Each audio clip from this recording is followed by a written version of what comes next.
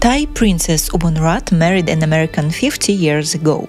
Her parents, the king and queen of Thailand, didn't accept her choice, as they believed that a commoner should not have become her husband, so they stripped her of her title.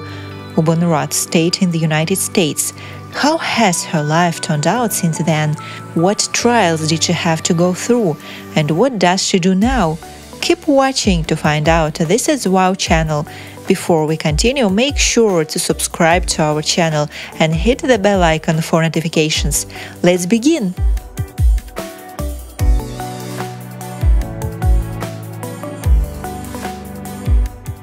Thailand has had a monarchy for over 800 years.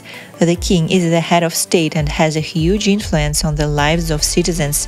According to Thai law, people who criticize or insult the king and his family could be jailed from 3 to 15 years. Vajiralongkorn has been the king of Thailand since 2016, and before that his father Bhumibol Adulyadej was on the throne for 70 years. He was perhaps the most beloved ruler in the history of Thailand. His oldest daughter was Princess Ubol Ratana, which I will talk about in this video. Her story is not typical of the Thai monarch, because she always was a rebel and broke all the rules. Her parents gave her a lot of freedom. Princess Ubol Ratana was born in Switzerland and raised in Thailand. From childhood she was called Her Royal Highness. Her father's net worth, according to Forbes magazine in 2010, was $30 billion.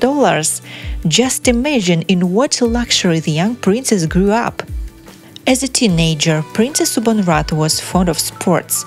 Together with her father, she received a gold medal in sailing at the Southeast Asian Games in 1967. 2 years later, she went to study in the USA. The princess set off for Boston to study nuclear physics at the Massachusetts Institute of Technology.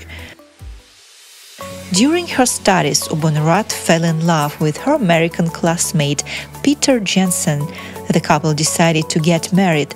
However, the royal family could not accept the girl's choice because her beloved man was a foreigner and also a commoner.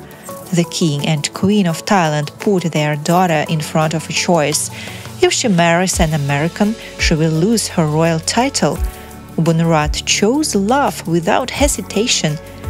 "I just couldn't be a person," she said, "but now I'm no longer royalty and I'm free."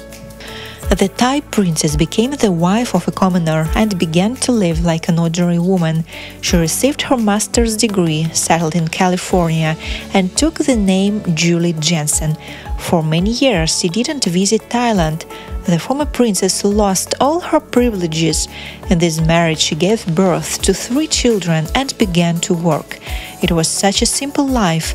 Probably the people who saw her at that moment could not imagine that once this woman was called Her Royal Highness and the sovereigns bowed to her. Ubol Ratana calmly reacted to the loss of royal privileges, but at the same time she continued to feel responsible to ordinary people and in 1992 created her own foundation, which supported children orphaned by HIV-related illnesses. But the life of a commoner was not as easy as it might seem. She had to endure many hardships.